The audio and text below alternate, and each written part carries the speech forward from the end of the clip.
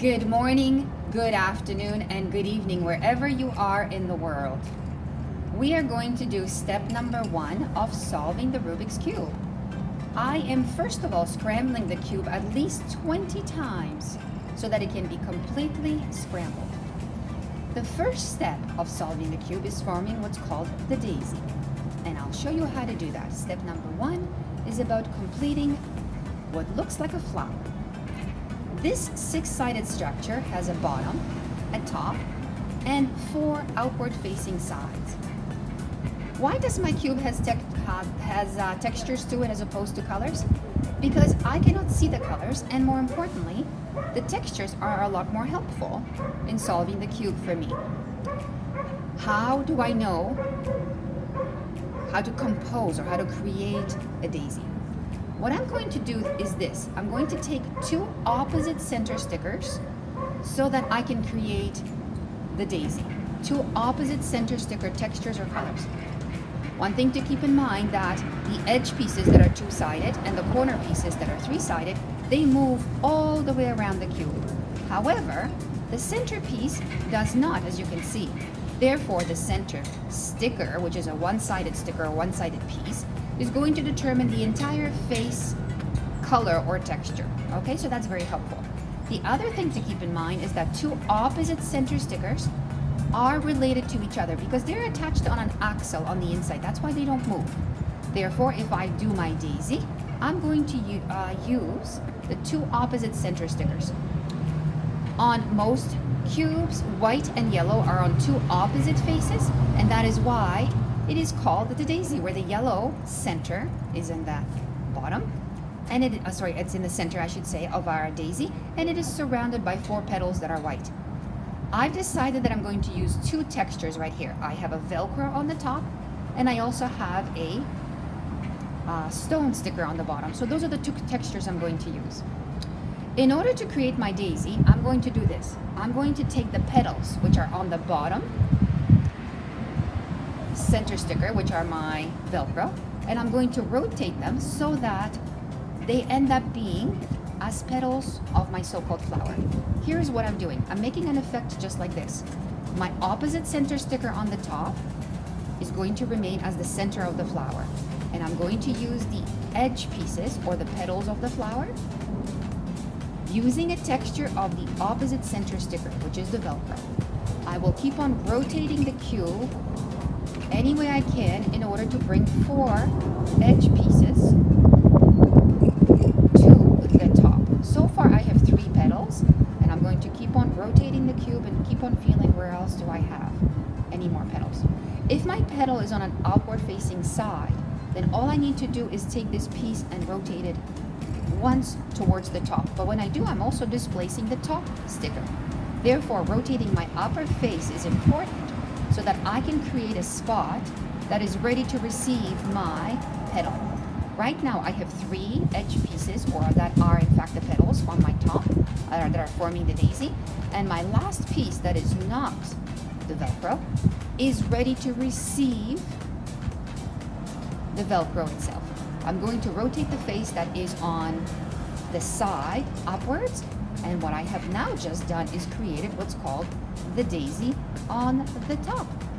Once again, I have 2 opposite center stickers, 2 opposite colors or textures forming the daisy, which means that my Velcro is forming the petals. And if I look at the top face, if I examine the top face, I have positions north, south, east, and west, which are my edge pieces, with the texture of a Velcro, and they're surrounding the centerpiece of the opposite texture. This is the purpose of step number 1, which is to form a daisy on the top. And the second step will be to take this daisy on the top and to convert it to a cross on the bottom. We will cover that in step number 2. In the meantime, enjoy solving the cube. And remember, this is a cumulative process. If you make a mistake, you can always go back and redo it. I'll see you soon. Good morning, good afternoon, and good evening, wherever you are in the world. I'm going to show you the first step on how to solve the Rubik's Cube. I'm going to use the method that most of us have known for years, which is the CFOP method. And I'm going to show you the first step. And the first step is to create something very simple. It's a flower, it's a daisy. I am scrambling my cube right now so that I can show you how to create the daisy. I'm going to take two opposite center stickers. This is going to be my bottom, and this is going to be my top. My bottom center sticker is smooth, and it has no texture to it at all. So I'm going to look for the opposite two colors or textures. In this case, that's my center sticker, and this is the bottom. The opposite face, which is the top, seems to have this rhinestone, this what feels like a stone on the top. These two opposite textures are going to form what is known as the daisy. I've decided that this is going to be my center, and I'm going to rotate the cube any way I can so that I can add pieces to it that are part of the petals. This means I will have my bottom, which is the stone, surrounded by the flat stickers, because I've decided I'm using the opposite center sticker. That's what we need to do in order to create a daisy. The daisy will be surrounded by 4 petals that are matching to the opposite center sticker. Rotate any face you wish in any way you want so that we do get the petals on the top. How can I do that? I can examine my outward facing sides for stickers. Oh, I have one right here. If I take it from the front and I rotate it, I would be displacing the edge piece that's at the top. Therefore, I need to rotate my upper face counterclockwise or clockwise so that the petal on the top can receive it. In other words, I don't want to displace the existing petal. I want to put it in a place that already has something that's non-petal, something that is a different color. Now, if I rotate my face that has the edge piece once, then I end up having my petal up at the top. So here we are, we have 4 petals now in positions of north, south, east, and west, surrounding our center sticker. It's a pixelated way of viewing the flower. And if we look at the bottom again, this is our center sticker, and that is going to be the texture or the color on the opposite face on the top. It is surrounding the center sticker of the opposite face, the top center sticker. This is the first step of solving the cube. That is to create a daisy. Generally, we do that on the top, and after we have our daisy on the top, we will convert it to a cross on the bottom. Enjoy solving the cube, and I'll see you soon. Good morning. We're going to talk about the first step on making the cube, which is called making the daisy. To do that, we're going to examine one face, and we're going to have this as our end result. The center piece, which is a single sticker, is going to have only one center or one sticker to it, and it will be surrounded on its east, west, north and south edge pieces with petals. This effect is going to create what looks like a daisy or a flower. It is very similar to a cross. The only difference is that a cross is uniform all around. That means in positions that are facing north, south, east, and west, those corners are going to be the same as the center piece. The 4 edge pieces facing north, south, east, and west are going to be the same as the center sticker. That is the definition of a cross. A daisy, however, is going to have a center piece that will be different. This centerpiece of a daisy is going to be the centerpiece of the opposite face. The 2 opposite faces are related.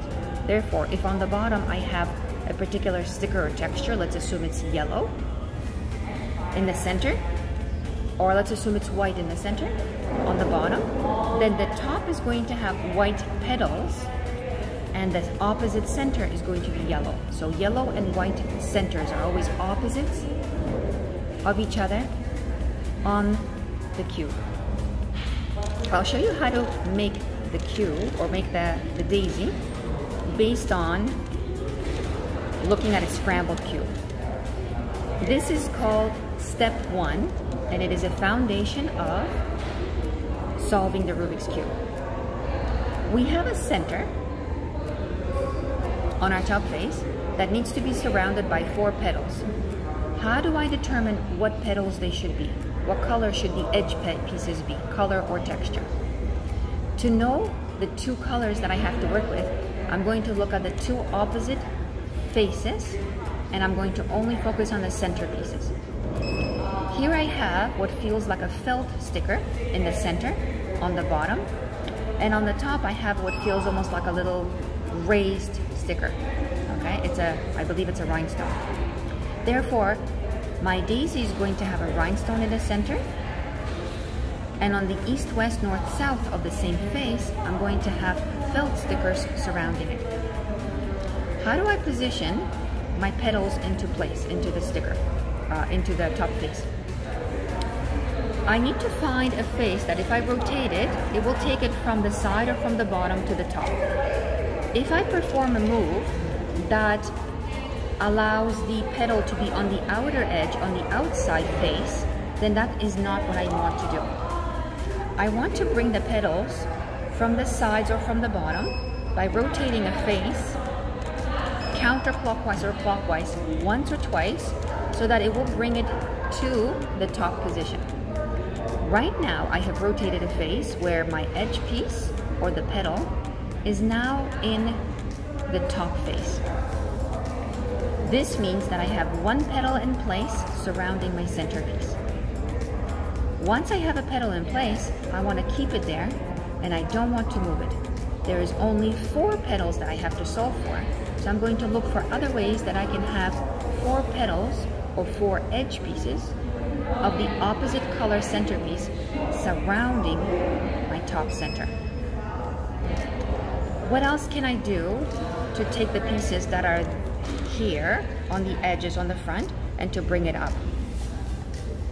I want to make sure that I rotate the upper face clockwise or counterclockwise for a reason. If I was to take one side and rotate it upwards, if I'm going to displace or take away an edge piece that was already on the top, I don't want to do that.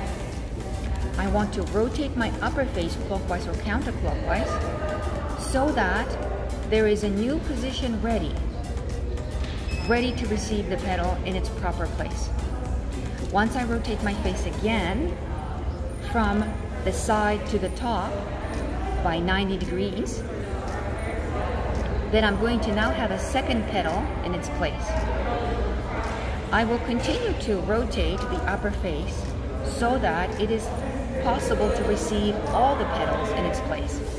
I notice here that I have a face that if I rotate it counterclockwise away from me, I will have a 3rd petal in place, which is wonderful.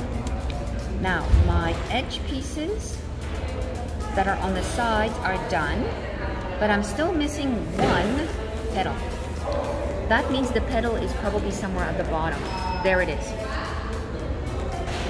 If I rotate my bottom edge piece so that it comes to the top, I would need to rotate that face 2 times, not just once.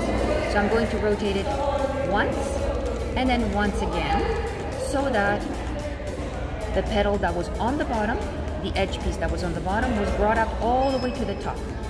Now I have a finished daisy, and that is I have 4 edge pieces, which are the petals, located on the north, south, east, and west, that are exactly the same.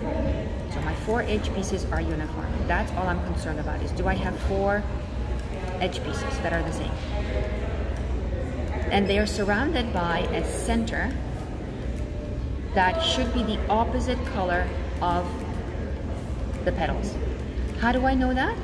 If I examine my centerpiece on the bottom, one more time, I have my centerpiece on the bottom. That texture is exactly what I need to have for the petals. So now I'm confirming that my bottom is a felt piece, and if I rotate my cube and I check the top face, those are the textures of the petals. The centerpiece of two opposite faces is always important for making a daisy, which is to create an effect of a flower on the cube. And the cube is, the first step of solving the cube is to make what's called the daisy. And then the second step will be to create the cross. Okay, join us in order to do this together, and so that we can explain it in person, and more importantly, that you can have a more tactile experience. Thank you, and I'll see you soon. Good morning, good afternoon, and good evening, wherever you are in the world. I have here the cube, and I'm going to show you how to do the first step and the second step. The first step of solving the cube using the CFOP method is creating the daisy, and the second step is to convert it to a cross. The first step, the daisy, usually is formed on the top, and the second step, the cross, is usually formed on the bottom. I'm going to take two opposite center stickers, and I'm going to decide what color or texture they are, and those are the ones that are going to form my daisy or the flower. I have here on the top a rhinestone that's in the center, the one-sided sticker, and on the bottom I have a felt. So those are my two textures that I will be using to create the daisy on the top. This is step number one. I found one outward facing sticker that is part of an edge piece, and if I rotate this once, I will bring it up to the top so it's part of a petal. So I now have my bottom center sticker as a petal on the top, matching to the bottom center sticker, and that is why this is going to be the petal. I will continue to look for outward facing sides to see if I have any more outward facing stickers that can be taken from the side to the top. I have another one right here, so there's my second petal. I will keep on solving and rotating the cube in any way I can, just so that I have those four edge pieces on the top. Now, I do have two right here. What I'm going to do is take my outward facing side and make sure that my petals that are here are in place so that they can be taken from the side to the top. If I rotate this side, I'm going to displace already a petal that's there. So, in order not to do that, I'm going to rotate the face, the upper face, as many times as possible, so that I create a spot for it to be received on the top. Now that the upper face has been rotated just enough times, it allows me to create a spot that is ready to receive the petal on the top. I'm going to take my edge piece from the side and bring it up to the top, and I'm able to do the same thing with the other one, and that is the petal or the sticker that is on the side on the front face is going to be brought up to the top. Now I have the daisy. How do I know that?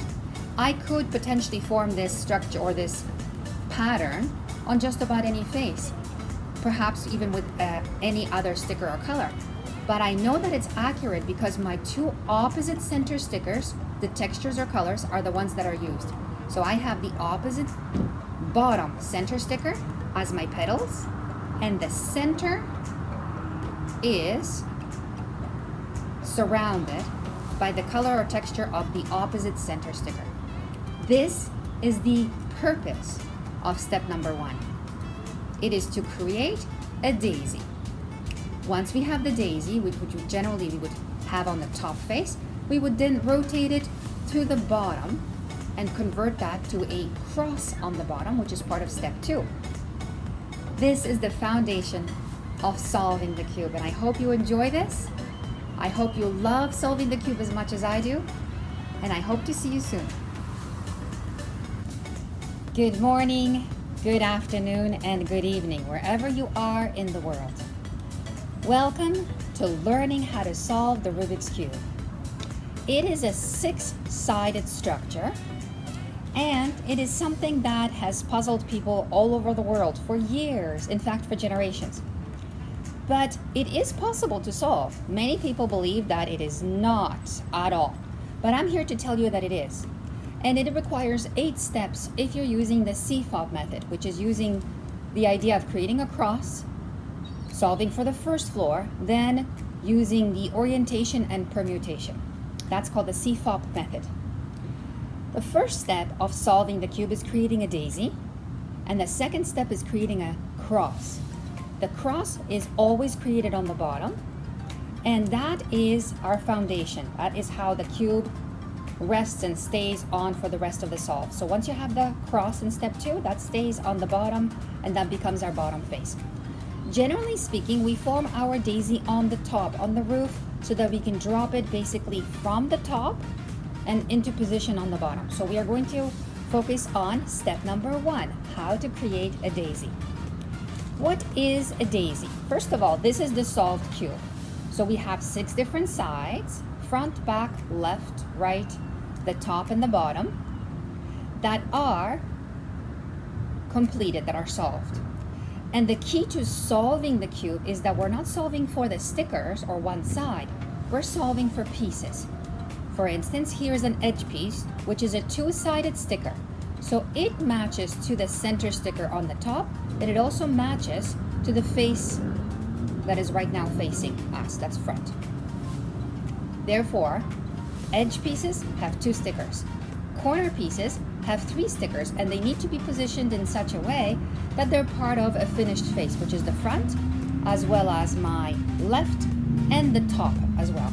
So we've got 3 sides or 3 different textures or colors that this corner piece belongs to. This is its final resting spot. So when we're solving for pieces, we're solving to make sure that yes, the bottom is solved, but also that we have the corresponding first floor finished. If we think of the cube as a building, okay, this is the key. We can think of this as being the first floor, the bottom, the basement.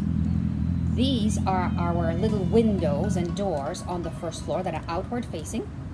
And then on the second floor, we have more little windows and balcony doors that need to be solved. And then when we move on to the third floor, our penthouse, we will in fact be solving on the top for the shingles, and then we will be doing our outward facing windows and balcony doors. Okay? So step 1 is about creating the daisy. Daisy, generally speaking, is formed on the top. So it is a flower.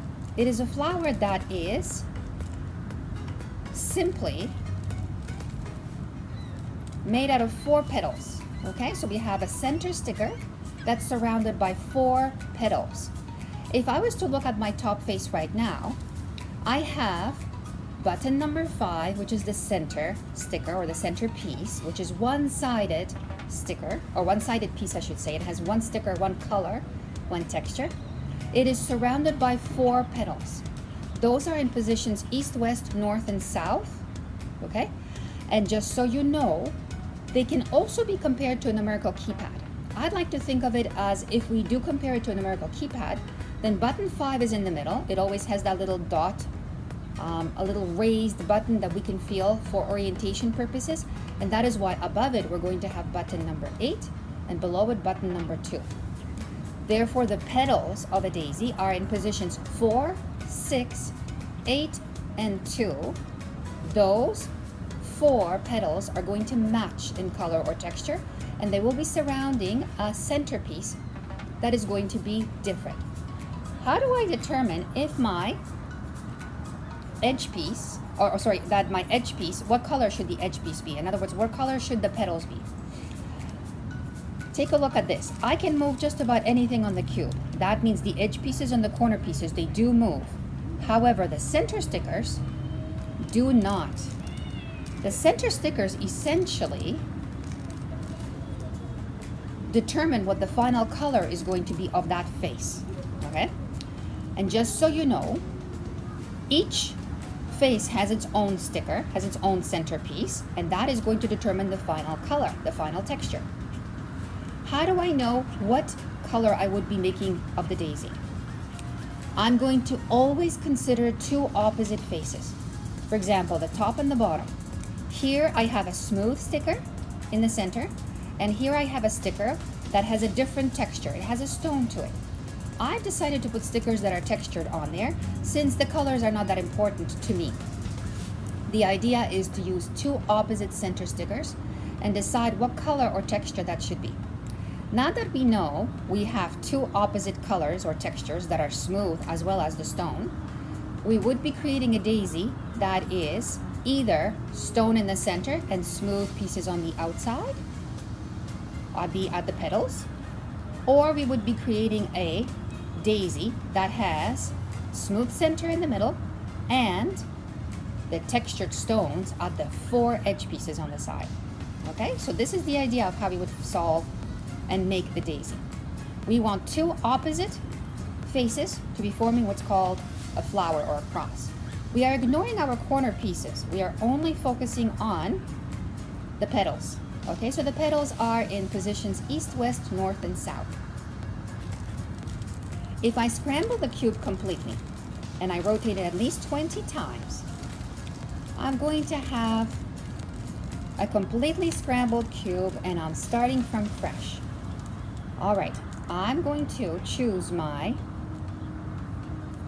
two textures that are, here we go. I'm going to use this as my centerpiece, which is this raised, I believe it's a jewel. And the opposite center sticker is a felt. Those are my two textures that I'll be working with. If I've got my center sticker already chosen and it's the opposite side, then this will be my petal. Remember, I've chosen the opposite center sticker to be the petals because they need to match. So I'm going to do what I can to bring anything that feels like this texture, which matches the bottom center, to the top. If I have any of those petals, so to speak, which in my case is the felt sticker, on the outside faces, then I will rotate that face just once to bring it from the side to the top.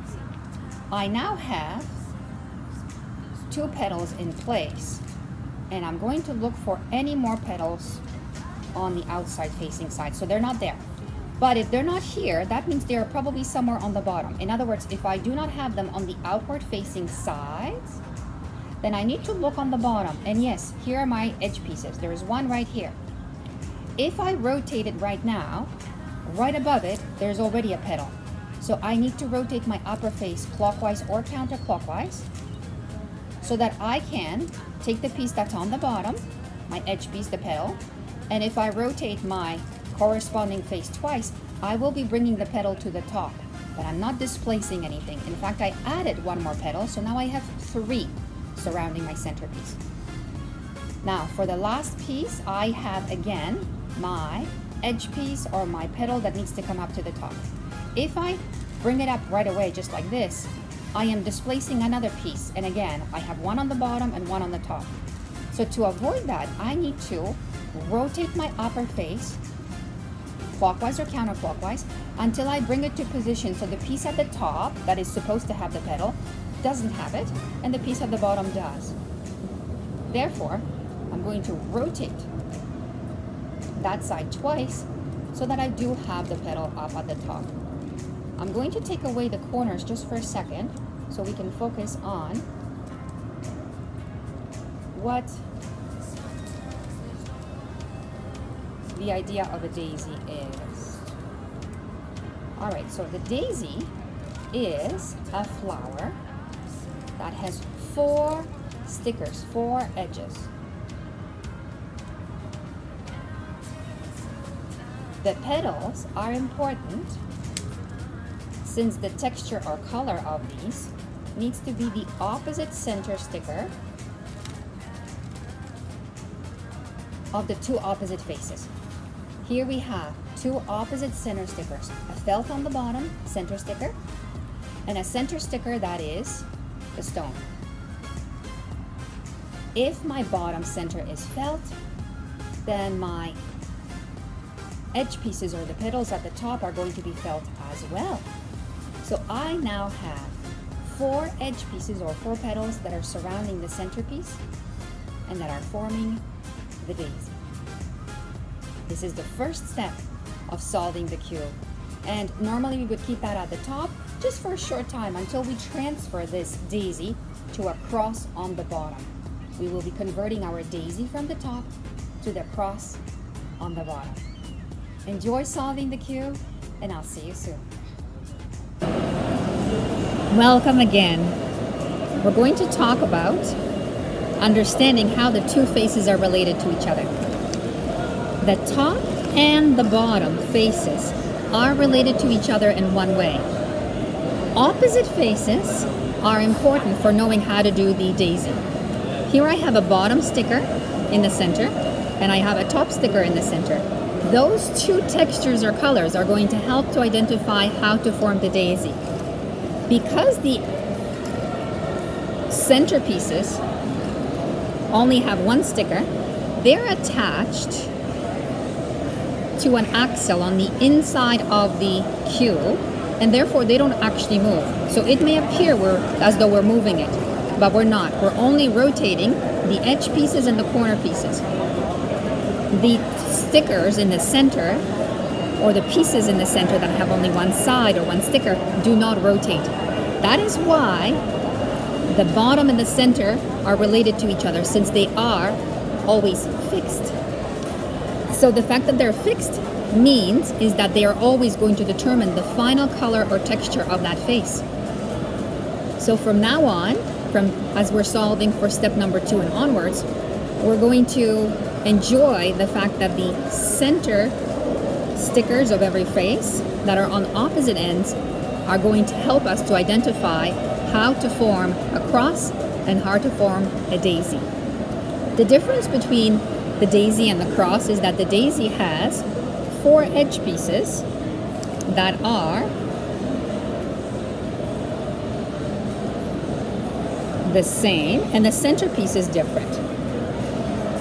So let me just make sure that I show you the daisy. Here it is. My daisy has 4 corner pieces, 4 edge pieces that are surrounding the center. How do I know what colors I should have? As I mentioned, the centerpiece on the top and the centerpiece on the bottom are related. Therefore, my centerpiece on the top is going to be surrounded by the color or the texture on the edge pieces of the bottom centerpiece. This is all you need to remember when you're creating a daisy. The cross is essentially the same as the daisy. The only difference is that the centerpiece is exactly the same as the rest of the edge pieces. In the cross, we're going to have 5 pieces that are the same on the same face. And in the daisy, we're going to have 4 edge pieces and a completely opposite centerpiece. Enjoy making the daisy, and I'll see you soon. 2 minutes, stop recording video.